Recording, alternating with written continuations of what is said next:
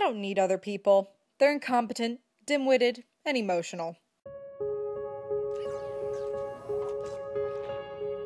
I have no idea why Thomas keeps hanging around these idiots. Well, I'm sure not joining him. I just remembered my favorite color. Green? Corporal! Master, I don't like this plan.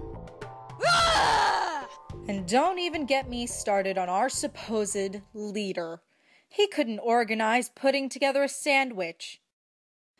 At least some people can keep a clear head and focus on the matter at hand.